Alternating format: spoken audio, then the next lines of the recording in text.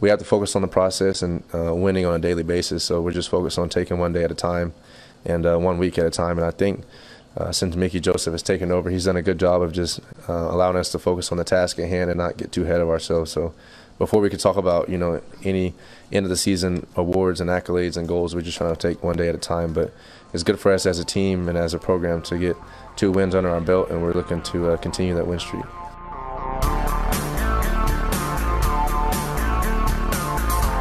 That was Nebraska quarterback Casey Thompson talking about the Huskers' week-by-week approach to this 2022 season. Normally, that stuff is pretty easy to dismiss as just your standard coach speak. Somewhere, probably every press conference in the country this week, someone's saying something similar. But this Nebraska season isn't normal. We know Nebraska has a few strengths, some glaring flaws, and a whole mess of complications given all the change thrown on top of that. I wrote this after last week's win over Rutgers, but normally a 1-point win over the Scarlet Knights would be a catastrophe in Lincoln. Now, only the result matters. There's no long-term concerns with any result because Nebraska football gets a truly fresh start at the end of the year. There's a freedom here that normally doesn't exist at a program with the history of success that Nebraska has had. So, you got outplayed by Rutgers, but found a way to win. Great. It marked the first consecutive conference wins for Nebraska since 2018. Beat Purdue this week in West Lafayette, and the Huskers will have won 3 straight games for the first time since starting the 2016 season 7-0. The Boilermakers are on their own little run. Should Purdue win, it will be the first 4-game win streak since 2018. The Boilermakers started shockingly bad that year, losing to Northwestern, Eastern Michigan, and Missouri to open the season. Then they ripped off 4 straight, including that shocking 49-20 win over Ohio State in West Lafayette. The strike stakes are high in this one. And, on top of that, whoever wins is guaranteed to keep a share of first place in the West for another week. That was easy to foresee after Nebraska lost to Northwestern in Ireland, right? We all thought then that, should the Huskers beat Purdue, they'll go into their second bye week tied for first in the division. Of course we did. Weird year. Still a chance to be a fun year for Nebraska. Purdue, too. You're listening to the I-80 Preview, Huskers Boilermakers Edition. I'm Hail Varsity Managing Editor Brandon Vogel. Let's talk some football. Let's jump into the first half of this week's show, by looking back at last week's keys to the Rutgers game. Key number 1 for me was throw fewer than 2 interceptions. More specifically, I said Nebraska could maybe survive throwing 2, but it might make things pretty uncomfortable. Even more specifically, I thought if those interceptions came in the first half, it might be real trouble. And it was.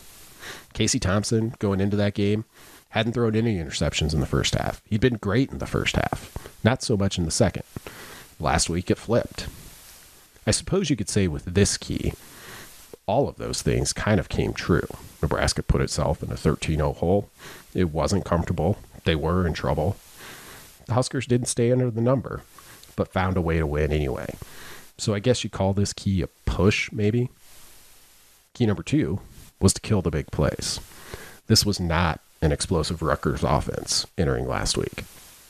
Even so, the Knights hit for an explosive play on 19.5% of all snaps in the first half. Things were going much to Rutgers' liking. Nebraska turned it around in the second half, allowing an explosive play rate of 11% and pitching a shutout. So for the game, they ended up about average, a little below average against Rutgers in this category. Got the win, though, so we'll call this a push. Or maybe we're just realizing my keys were a little bit off last week. That's always certainly possible, although hopefully not inevitable. Key number 3, get to 31 points. Not even close. That specific number wasn't chosen at random. See last week's show if you missed why and want to know why. I think that number is important in the Big Ten. But a solid Rutgers defense made what I thought was a pretty strong Nebraska offense look pretty shaky. This Purdue defense is similar in some ways, but better. Let's go that direction. Circus Sports opened this game at Purdue -11 on Sunday afternoon. By midweek, it was up to around minus 13.5 in favor of the Boilermakers. ESPN's SP Plus power ratings have Nebraska at 67th this week, down 4 spots from last week, and Purdue's up to 21st. The ratings there project a line of Purdue minus 14.7. FPI, ESPN's other primary power rating, also dropped the Huskers a couple of spots, from 74th to 76th, while the Boilermakers are 22nd there. The FPI line comes in at minus 14.1. Have to say, I was not buying some of the off-season hype for Purdue. The Boilermakers lost their DC, lost 2 top receivers, and lost some key defenders. But here they are, top 25 in both of these power ratings, and the lack of drop-off on defense is particularly impressive. Who are the key players for the Boilermakers this week? Start with Cam Allen, safety. His 3 interceptions are tied for 8th nationally and 1st in the Big Ten. He ranks 2nd on the team in tackles with 24, while fellow safety Sanusi Kane leads the team. Got a pair of pretty good safeties there at Purdue.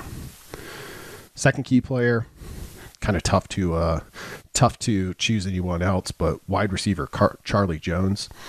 He transferred from Buffalo to Iowa in 2020. He made his biggest splash as a returner with the Hawkeyes. In this offense, however, Jones finally gets to be a receiver. He has 50 catches for 603 yards and 7 touchdowns so far. His old team, Iowa, has thrown 2 touchdowns total on the year. So I have to imagine he's enjoying this. I would be. Number 3, we could, of course, go with quarterback Aiden O'Connell, but I'm going to assume you're well aware that he's a key to everything that Purdue does. So instead, we'll stick in the backfield but go elsewhere. Running back Devin Mockabee. The walk-on has emerged as Purdue's leading rusher following an injury to backfield fixture King DeRue. Seriously, I feel like Purdue's had 3 running backs since Nebraska joined the Big Ten in 2011, and each of them has somehow played 6 seasons. Anyway, Mockabee. He has 275 yards rushing and is averaging 5.5 per carry. This is still a pass-heavy Purdue offense, but the Boilermakers' run game has 11 touchdowns on the year. It's already the most in a season since 2018, and its rushing success rate is 35th nationally. We'll flip this to the Nebraska side. Stick with running back. Anthony Grant is my first key player for the Huskers of the week. First 3 games for him in a Nebraska uniform, 69 carries, 428 yards, 6.2 yards per rush. Last 3 games, similar number of carries, 64, but only 219 yards, a 3.4 yards per carry average. Of course, I don't think this is Grant's fault, but this Purdue run defense is strikingly strong. 8th in success rate and allowing an explosive run on just 6% of carries. How does Nebraska get Grant some opportunities? It's kind of a key question for me going into this week because he is clearly one of Nebraska's best players on offense. And as we're seeing, he can't do everything himself in the run game. Needs a little bit of help. Second key player for me will go a little bit off the beaten path, maybe, although maybe not. We'll see. Cornerback Brandon Moore. The transfer came up with a big interception last week, and Nebraska might need him to play like the veteran he is again this week. Cornerback Quentin Newsome, who missed the Rutgers game, was day-to-day per Mickey Joseph midweek, and teams will try to pick on true freshman Malcolm Hartzog like Rutgers did.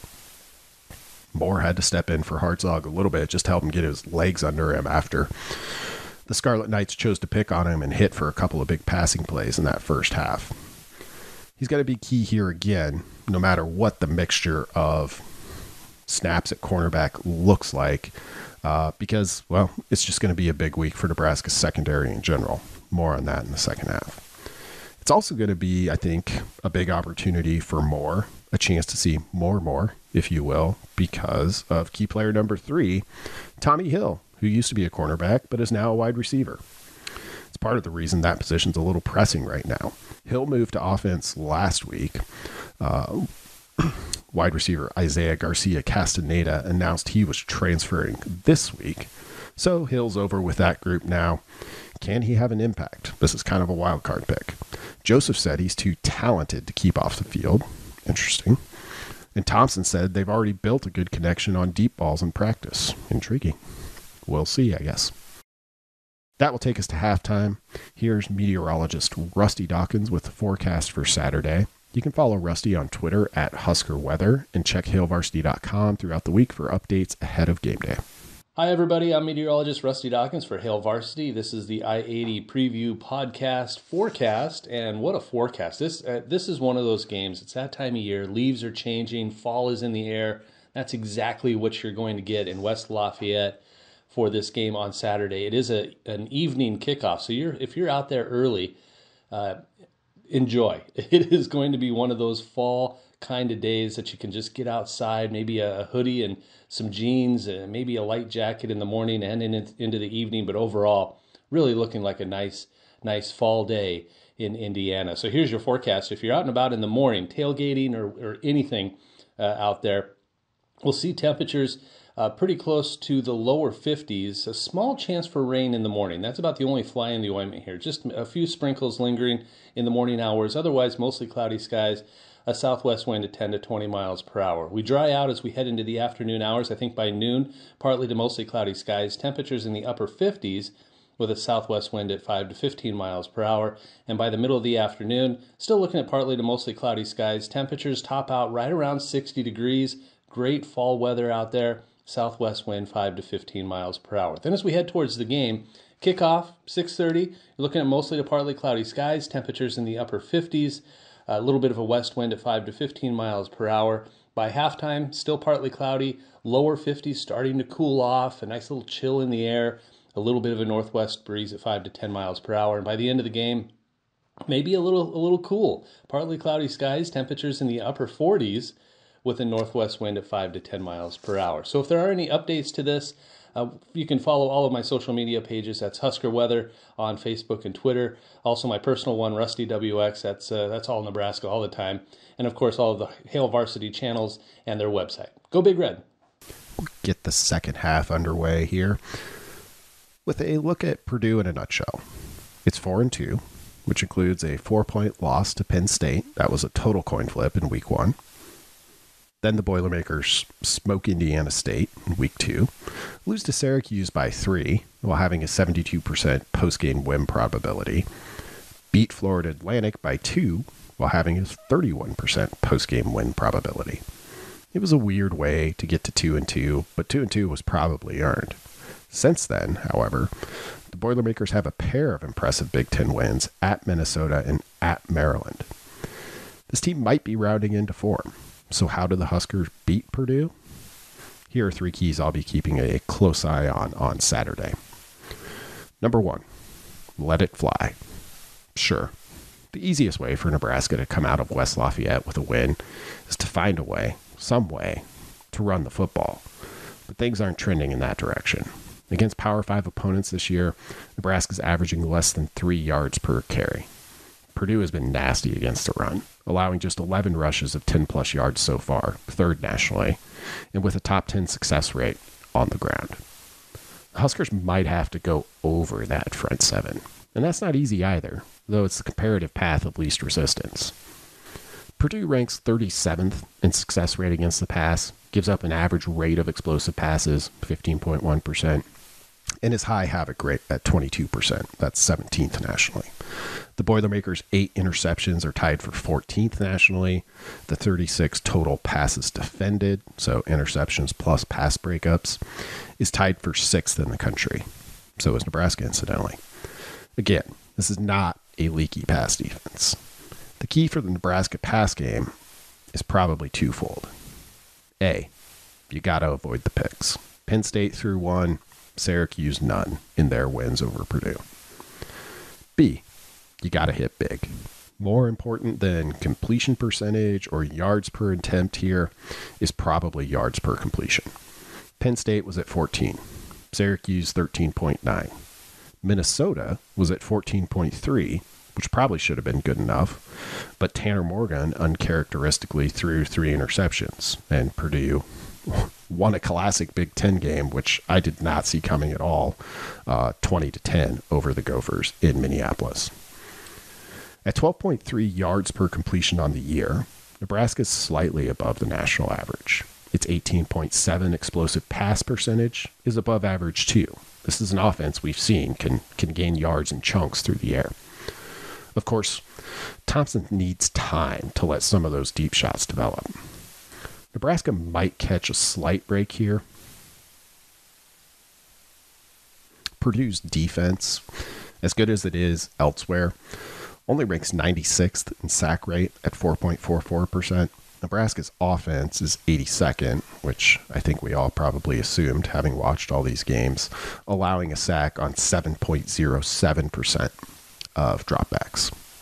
Things might look a little better for Nebraska than it has recently, however, because that Purdue sack rate is in fact lower than the last two teams Nebraska has played. I wouldn't take it as a given that the Huskers are going to show up on Saturday and all of a sudden it's going to feel like Casey Thompson is as clean as he's been in the pocket for weeks, but you got a slightly better shot maybe than you did in the past too.